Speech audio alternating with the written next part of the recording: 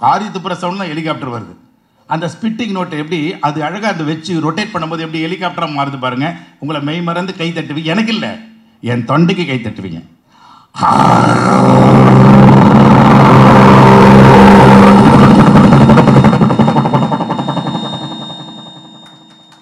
நான் ஒரு ஏரோப்ளேனை take off பண்றேன் பாருங்க. அந்த ஏரோப்ளேன் நான் டேக் ஆஃப் பண்றேன்னா என் லங்ஸ் காரணம். அவன் தான் ராஜா.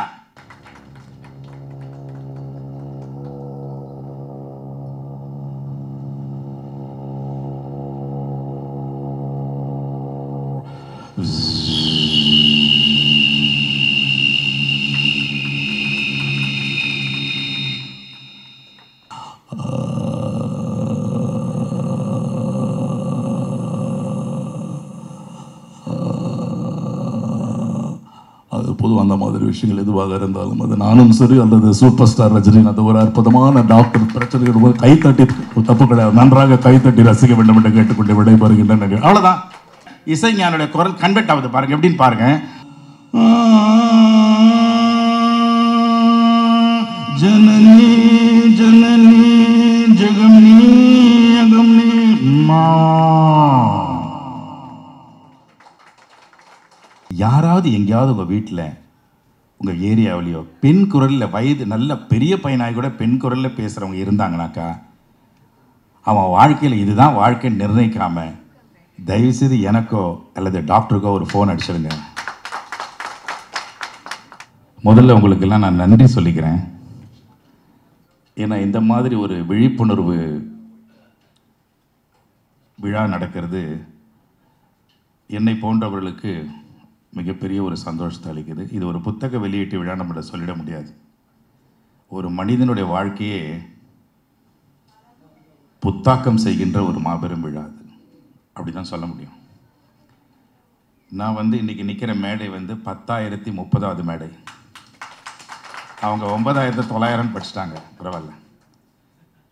10,030வது மேடை நான் நிற்கிறேன் அப்படின்னா 3ஆம் கிளாஸ் படிக்கும்போது முதல் மேடை ஏறினேன் 1973. அன்றைக்கி தான் எனக்குள்ளே பல குரல் இருக்குன்னு என் டீச்சர் கண்டுபிடிச்சாங்க. அதுக்கப்புறம் இந்த குரல் எப்படி உருவாகுது, இந்த குரலுக்குள்ளே என்ன வித்தை இருக்குது, அது எங்கேருந்து உருவாகுது அப்படிலாம் எனக்குள்ளே ஒரு கேள்வி வரும். அந்த கேள்விக்கெல்லாம் விடை தெரியாது. ஏதோ ஒரு டேலண்ட் உள்ளே இருக்குன்னு நினச்சோம். அதுக்கப்புறம் தான் கடவுள் ஒரு நண்பனை கொடுக்குறார், குரலுக்கு அதிபதி. இன்றைக்கி இத்தனை மேடைகள் தாண்டி வெளிநாடுகள்லாம் நான் போய் என் குரலுக்கு ஒரு செக்யூரிட்டி ஆஃபீஸர் இருக்கிறாங்கிற ஒரு தைரியத்தில் இன்னும் தொடர்ந்து வெற்றியை நோக்கி நான் போகிறேன்னா அதுக்கு கடவுள் கொடுத்த ஒரு அவதார புருஷராக தான் டாக்டர் குமரேசன் அவர்களை நான் இந்த நேரத்தில் உணர்ந்து சொல்லுகின்றேன். நல்ல கைத்தட்டலாம், தப்பே இல்லை. பொதுவாகவே பார்த்தீங்கன்னா இந்த உடல் கடவுள் கொடுத்த முதல் ஒரு நண்பன். நம்ம குரலுடைய அந்த இது மகத்துவத்துக்கு முக்கியத்துவமே கொடுக்காமல் போயிட்டோம். இந்த பியூபர்ஃபோனியா நாங்கள் ஷார்ப் நோட்டுன்னு சொல்லுவோம் மிமிக்ரியில். எங்களோட ஆராய்ச்சியில் பியூபர்ஃபோனியா sound sharp note, falls female voice. Hello, நல்லா இருக்கீங்களா, உங்களை பார்த்துட்டு போகலாம் தான் வந்தேன், நீங்கள் எப்படி இருக்கீங்க, அவ்வளோதான்.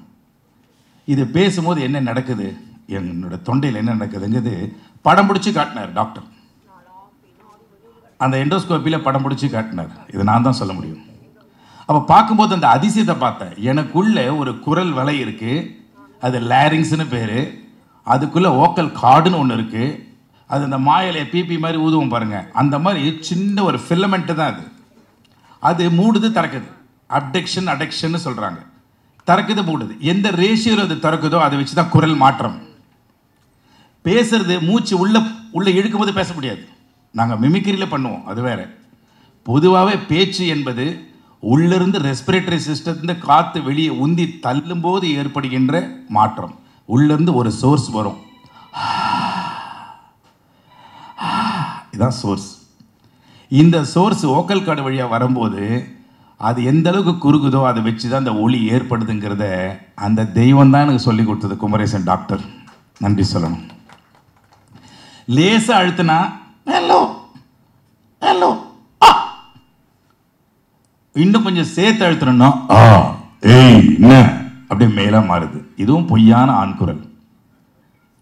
ரெண்டுமே பண்ணலை அப்படியே விட்டேன்னா ஹஸ்கி ரகசியம் பேசுகிறல்ல, என்னாச்சு நேற்று எங்கள் வீட்டில் ஒரே சண்டைப்பா, என்னாச்சு வழக்கம் போல் மனைவி அடிச்சிட்டியா? இல்லைடா, வழக்கத்துக்கு மாறாக என்ன போட்டு அடிச்சிட்டா இன்னைக்கு. ரகசியமா இது ஹஸ்கி.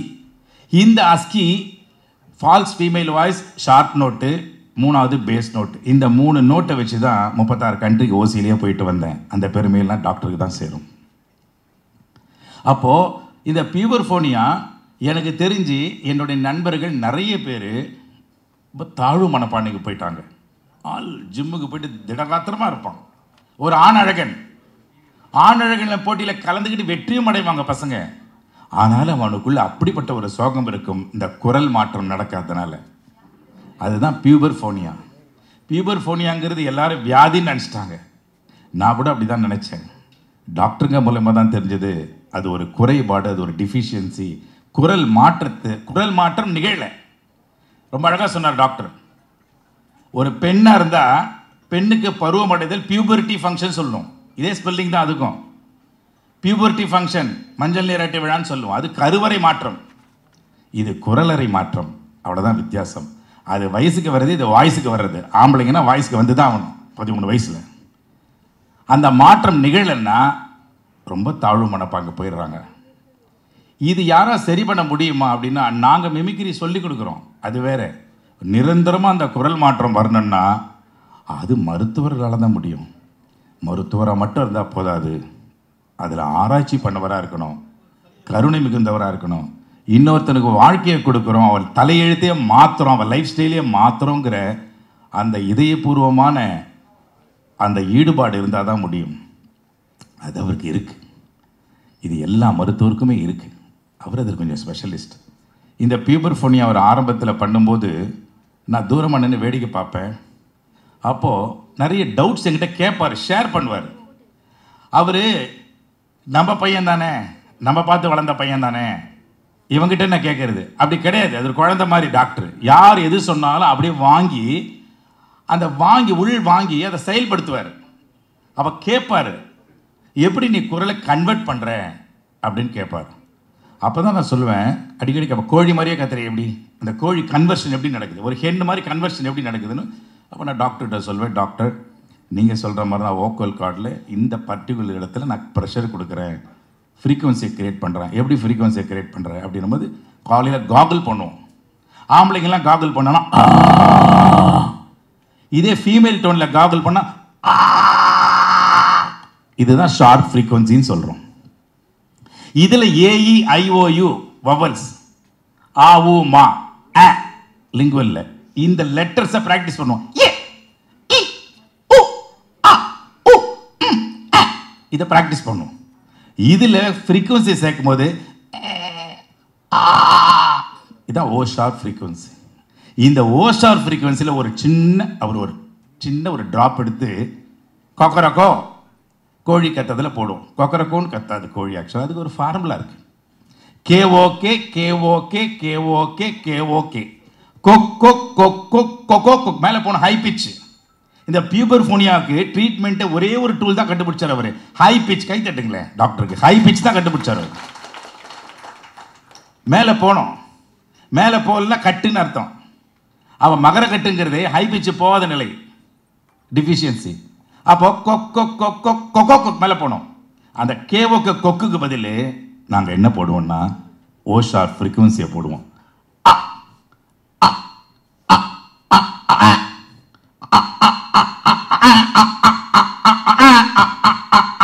முடிஞ்சு போச்சு, பல குரல் கோழி வந்துருச்சு. இது எப்படி இந்த ஆராய்ச்சி? ஹெலிகாப்டர் மாதிரி பண்ணுறோம். எப்படி ஹெலிகாப்டர் மாதிரி பண்ணுறோம்? எனக்கு வருது டாக்டர், இந்த சவுண்ட் எங்கேருந்து வருதுன்னு தெரியும்போது அவர் சொல்கிறாரு, நீ எபிக்ளாட்டிஸில் பேஸ் ஃப்ரீக்வன்சி வச்சு ரொட்டேட் பண்ணுறதுனால வருது, எழுதிக்கோ நோட்ஸுங்கிறார். எபிக்ளாட்டிஸ்னால் என்னன்னு தெரியாது. அப்போ தான் சொல்கிறாரு, சாப்பிடும்போது நம்ம உடனே முழுகிட முடியாது, மூச்சு குழாய்க்குள்ளே போயிடும் உணவு. அப்போ உணவு குழாய், சாப்பிட்ற உணவு குழாய்க்குள்ளே போகணும்னா மூச்சு குழாயை மூடுறதுக்குன்னு கடவுள் ஒன்று படைச்சிருக்காரு அப்படின்னு சொல்கிறார். அதெல்லாம் பாருங்கள், நீங்கள் சும்மாவே பாருங்களேன், சும்மா முழுங்குங்களேன், எச்சை முழுங்க, எல்லாரும் முழுங்கி பாருங்களேன், சும்மா டெஸ்ட் பண்ணி பாருங்களேன். உடனே முழுங்க வராது. கொஞ்ச நேரம் அந்த எபிக்ளாட்டிஸ் அது கான்ட்ராக்ட் ஆகி மறுபடியும் எக்ஸ்பேண்ட் ஆகி அது பொசிஷனுக்கு வந்து தான் அப்படி எச்சு முழுங்க முடியும். உடனே முழுங்கிட முடியாது. அவ்வளோ பியூட்டிஃபுல்லான படைப்பு இந்த தொண்டை. கைத்தட்டுங்களேன் தொண்டை. அப்போது அந்த ஸ்பிட்டிங் நோட்டுன்னு சொல்லுவோம், காரி துப்புற சவுண்டு. காரி துப்புற சவுண்ட்லாம் ஹெலிகாப்டர் வருது. அந்த ஸ்பிட்டிங் நோட்டு எப்படி அது அழகாக அந்த வச்சு ரொட்டேட் பண்ணும்போது எப்படி ஹெலிகாப்டராக மாறுது பாருங்கள். உங்களை மெய் மறந்து கை தட்டுவீங்க. எனக்கு இல்லை, என் தொண்டைக்கு கை தட்டுவீங்க.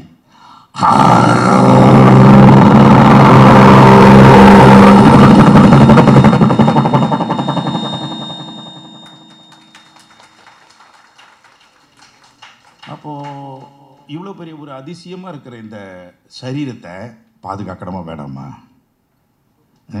எத்தனை பேர் மருத்துவம் எவ்வளோ அழகாக இந்த பியூபர்ஃபோனியா இந்த நூல் கட்டினார் பாருங்க தொண்டைக்குள்ளே. நம்மெல்லாம் உள்நாக்க மதிக்கிறதே இல்லைம்மா. டெய்லி வீட்டுக்கு வாசப்படிக்கு தண்ணி தெளிக்கிறோம், மார்கழி மாதம் கோலம் போடுறோம். ஆனால் உண்மையான வாசல் படி இங்கே இருக்குமா? நீலகண்ட இங்கே இருக்கார், விசுத்தி சக்கரா. இந்த தொண்டையை மதிக்கிறதே இல்லையே. நம்மெல்லாம் தொண்டைன்னு ஒரு பகுதி இருக்கிறதா நினச்சிட்டோம். ஆனால் தனி குடும்பம் அது. அதில் 2 டான்சில் கடவுள் படைச்சிருக்காரு. ஒரு யூலான்னு ஒன்று இருக்குது, அதான் உள்நாக்கு. அண்ணாக்குன்னு சொன்னார்ல. லாரிஞ்சல் டிஷ்யூன்னு ஒன்று இருக்குது. நேசோஃபேரிங்ஸ், ஓரோஃபேரிங்ஸ். நேசோஃபேரிங்ஸ்னா மூக்கு வழியாக போகிற பாதை. உனக்கு எப்படி தெரியும்? நீ டாக்டர் மாதிரியே பேசுறிய. டாக்டர் கூட இருந்தால் டாக்டர் மாதிரி தான் பேச முடியும்.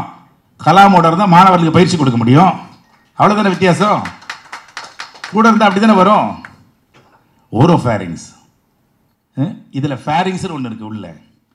இதெல்லாம் சேர்ந்து தாம்மா தொண்டை. அப்போ உப்பு தண்ணி போட்டு காலையில் நம்ம அபிஷேகம் பண்ணணுமா வேணாமாம்மா? கடவுளுக்கு அபிஷேகம் பண்ணுறோம். ஆனால் நமக்குள்ளே இருக்கிற இந்த தொண்டைங்கிற கடவுள் கொடுத்த நண்பனுக்கு கண்டுக்கிறதே இல்லையம்மா நம்ம. நான் சொல்கிறது கரெக்டாக இருந்தால் கை தட்டியிருப்பீங்க என்ன? ஸோ இந்த பியூபர்போனியாவில் நமக்குடைய அவேர்னஸ் என்னென்னா, வந்த நண்பர்களை, சிறப்பு விருந்தினர்களை ஏதோ பேசிட்டு போயிடக்கூடாது தாமு. இது ஒரு நாள் சக்ஸஸ் ஆகும் அப்படின்னு நீ சொன்ன தெரியுமா? அந்த மாதிரி அவங்கவுங்க தொண்டை பாதுகாக்கணும்னு சொல்லிட்டு நீ சொன்னால் நல்லா இருக்குங்கிறாரு. நம்ம தொண்டையை நம்ம பாதுகாக்கணும் இல்லை? இதை விட ஒரு சேவை இருக்கா? அடுத்தவங்களுக்காக நம்ம சேவை செய்கிறதுங்கிறது ஒரு பெரிய சத்காரமாக வரும். ஆனால் நம்மளை நாமளே பாதுகாக்கலைன்னா அந்த கர்மாலாம் போயிடுமே. அப்போ நம்ம குரலை நம்ம பாதுகாக்கணும். இதோ வீடியோ நண்பர்கள்லாம் இருக்காங்க, எல்லாம் மீடியா பீப்புள்ஸ், முன்கள பணியாளர்கள். உங்களுக்கும் சேர்த்து தான் சொல்கிறேன் ராஜா. தயவுசெய்து தொண்டையை நீங்கள் நண்பனாக மதிக்கணும். காலையில் ஐஸ் வாட்டரை தயவு செய்து தொண்டைக்குள்ளே டைரெக்டாக அனுப்பிடாதீங்கன்னு நான் பணிவாக கேட்டுக்கிறேன். நான் ஒரு ஏரோப்ளைனை டேக் ஆஃப் பண்ணுறேன் பாருங்கள். அந்த ஏரோப்ளைன் நான் டேக் ஆஃப் பண்ணுறேன்னா என் லங்ஸு காரணம். அவன் தான் ராஜா. அதோட வைட்டல் கெப்பாசிட்டி பெருசாக இல்லைன்னா, அந்த ஆல்வியோலி எக்ஸ்பேண்ட் ஆகலைன்னா என்னால் டேக் ஆஃப் பண்ண முடியாது. ஃப்ளைட்டு பாதியிலே நின்றுடும். பாருங்கள் எப்படி என் முகம் அஷ்டகோடலுக்கு மாறும். எப்படி டேக் ஆஃப் பண்ணுறேன்னு பாருங்கள்.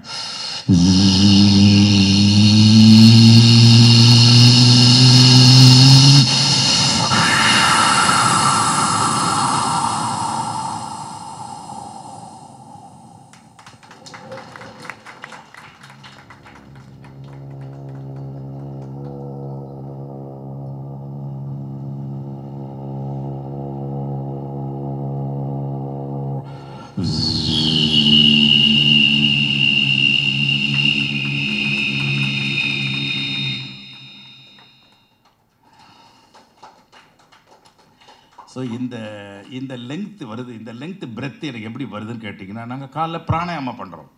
நமக்கு பிராணாயாமா யோகானாலே கெட்ட வார்த்தை மாதிரி ஆகிப்போச்சு இன்றைக்கி. அப்படி ஆகிப்போச்சு இன்றைக்கி. யோகாங்கிறது, யோகம் என்றால் இணைந்திருப்பது என்ற அர்த்தம்.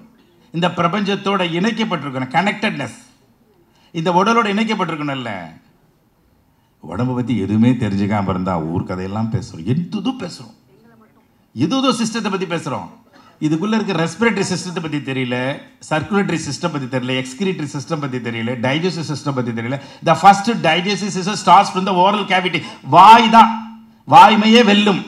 வாயை கரெக்டாக வச்சுக்கிட்டோன்னா 100 வயசு கன்ஃபார்ம். கை தட்டினதுக்கு ரொம்ப நன்றி. எவ்வளோ பெரிய விஷயத்த சொல்கிறேன் சாதாரணமாக. தயவுசெய்து இங்கே இருக்கிறவங்க எனக்கு வயசாகிடுச்சின்னு ஃபீல் பண்ணாதீங்க. எனக்கு 70 வயசு ஆயிடுச்சு சார். யாருக்கு ஆச்சு? உடம்புக்கு தான் ஆச்சு. ஆனால் உள்ளே இருக்கிறவங்களுக்கு வயசே கிடையாது. புரிஞ்சுக்கிட்டு 5 பேர் கை தட்டியிருக்காங்க. புரியாதவங்கள தட்டுங்க.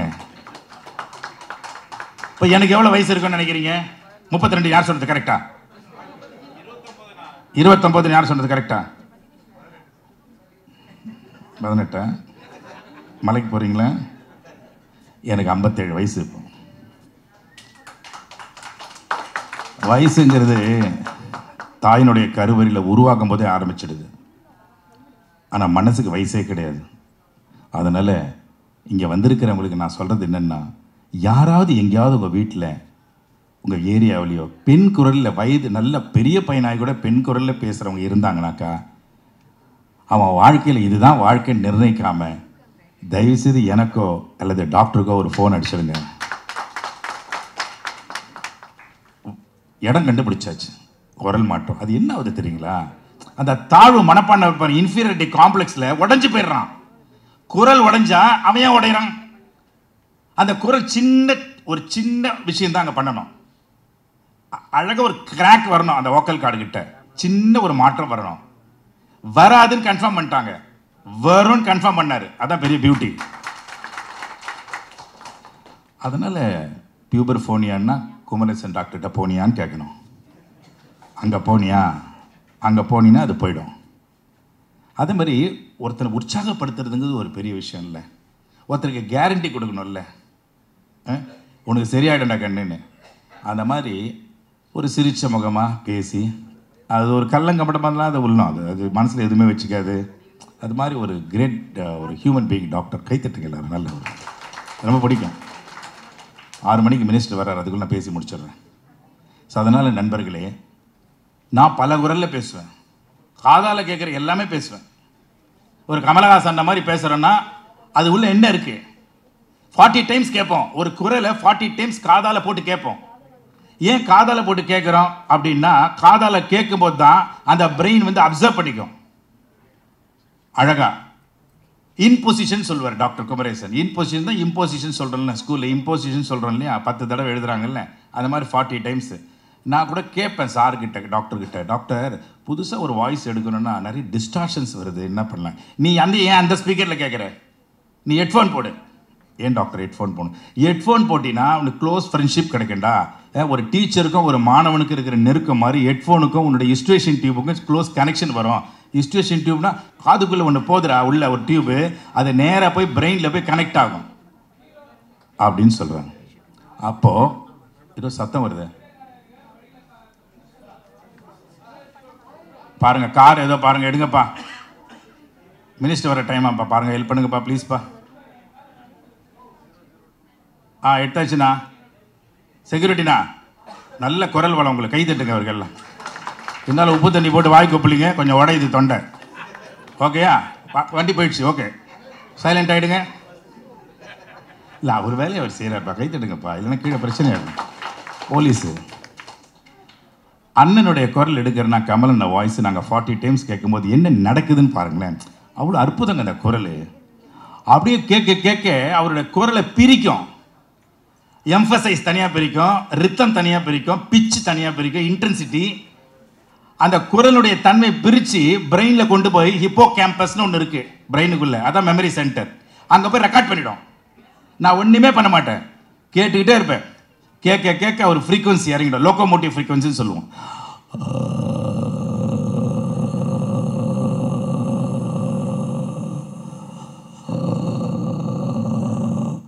அது பொதுவாக அந்த மாதிரி விஷயங்கள் எதுவாக இருந்தாலும், அது நானும் சரி அல்லது சூப்பர் ஸ்டார் ரஜினிகாந்த் ஒரு அற்புதமான டாக்டர் பிரச்சனைகள் கைத்தட்டி, தப்பு கிடையாது, நன்றாக கைத்தட்டி ரசிக்க வேண்டும் என்று கேட்டுக்கொண்டு விடைபெறுகின்றன. அவ்வளோதான்.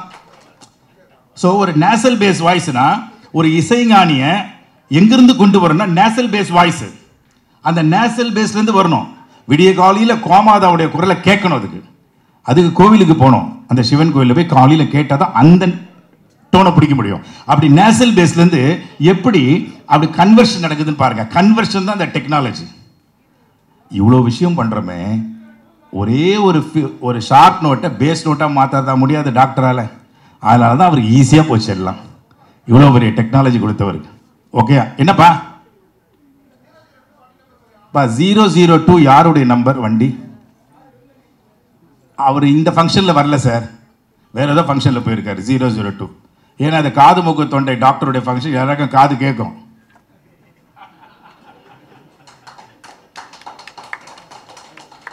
தலாய் லாமா என்ற புத்த மத தலைவர் 2017 தடவை கைத்தட்டிய கேன்சர் நோய் குணப்படுத்திய வரலாறு இருக்கு. நல்லா தான் தட்டுங்களேன். எப்படி அந்த நேசல் பேஸ்ல இருந்து கன்வர்ஷன் பாருங்க, இசைஞானோட குரல் கன்வெர்ட் ஆகுது பாருங்க, எப்படின்னு பாருங்க.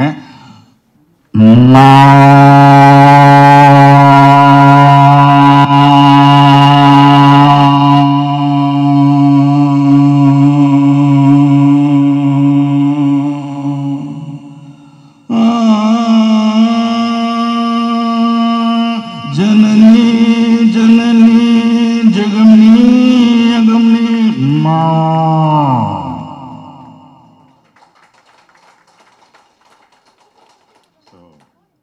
இந்த மாதிரி இந்த கலையினுடைய இந்த பொக்கிஷம் இதை நாங்கள் பாதுகாக்கிறோம்.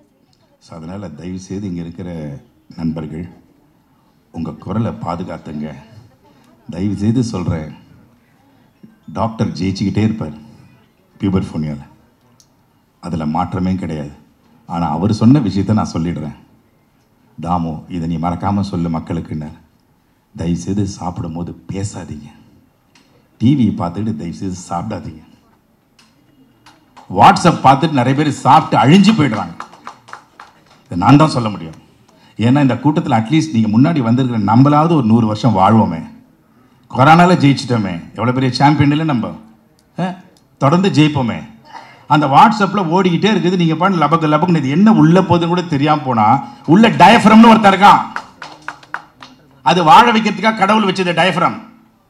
கீழே இருக்கிற ட்ரங்கையும் அந்த லங்ஸையும் பிரிக்கிற ஒரு பார்டர், இது பார்டர் செக்யூரிட்டி. நீங்கள் சாப்பிட்ற உணவு டக்குன்னு பேசிக்கிட்டு சிரிச்சுக்கிட்டு, முந்தா நாள் பார்க்குறேன், ட்ரெயினில் போயிட்டு இருக்கிறேன், ஃபஸ்ட் ஏசியில் உட்காந்துட்டு அவர் பாண்டு சாப்பிட்ற நல்ல ஆள், படித்தவராக இருக்கார், நல்லா இருக்கார். நான் ரொம்ப பேசலை, எனக்கு தெரியல, அவருக்கு படம் பார்க்குறவர் கிடையாது, தெரிஞ்சு போச்சு கன்ஃபார்ம்டு.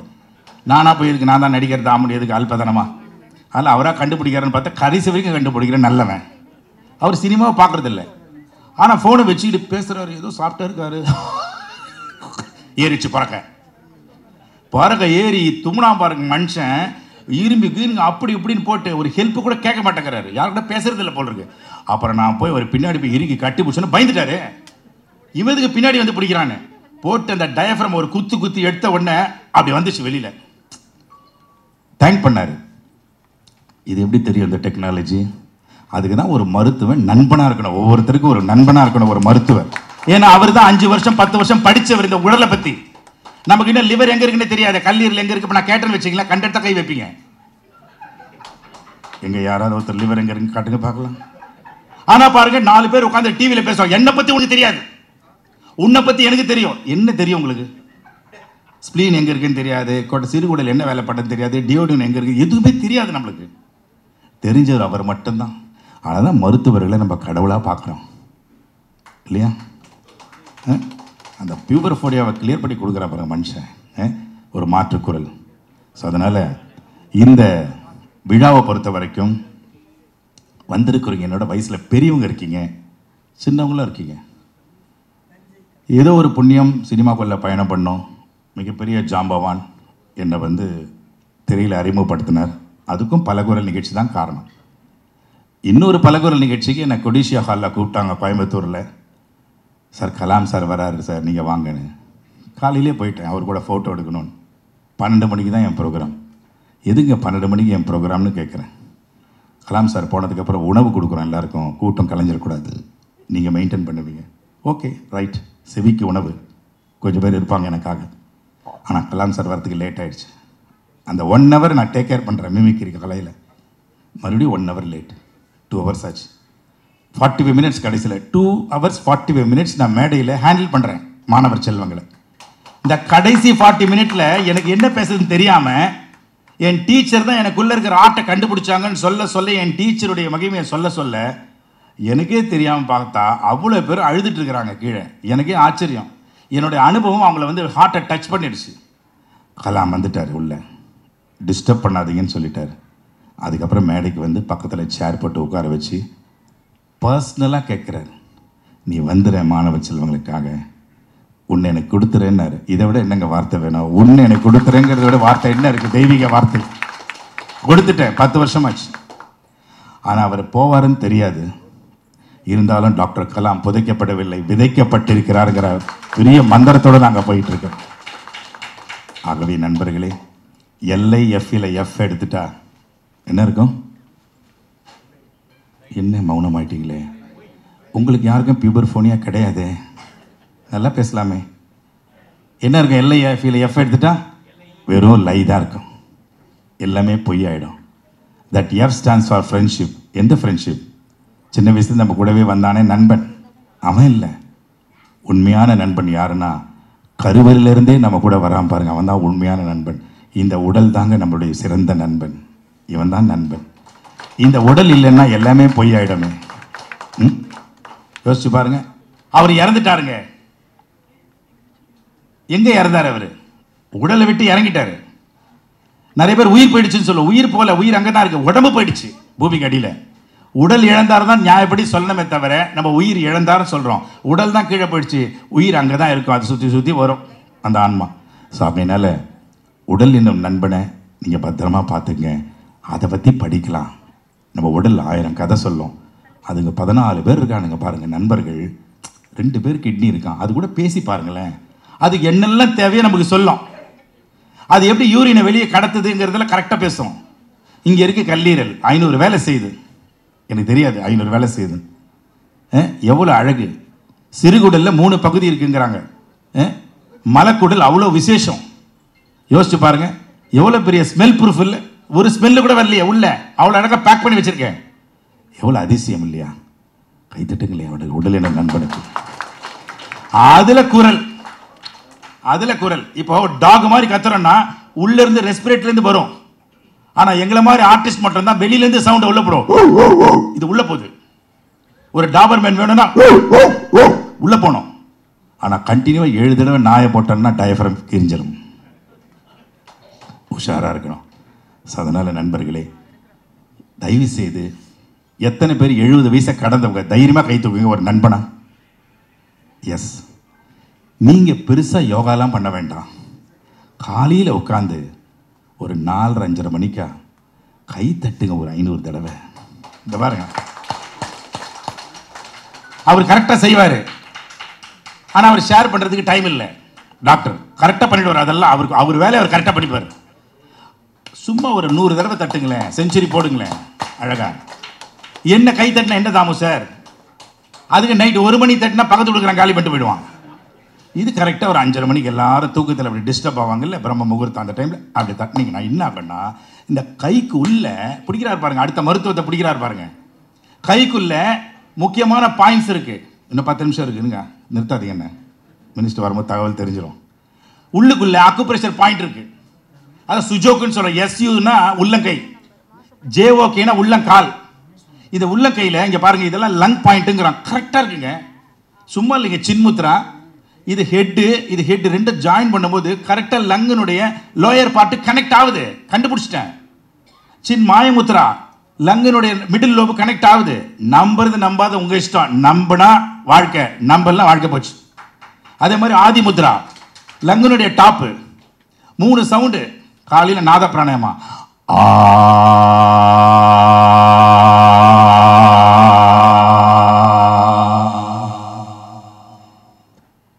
இந்த சவுண்டு வந்து உடையக்கூடாது. ஃப்ளோவில் போச்சுன்னா தொண்டை ஆரோக்கியமாக இருக்குன்னு அர்த்தம். இதே உடையுதுன்னா அப்படி போச்சுன்னா தொண்டையில் ப்ராப்ளம். அடுத்து சின் மாய முத்திரால ஊ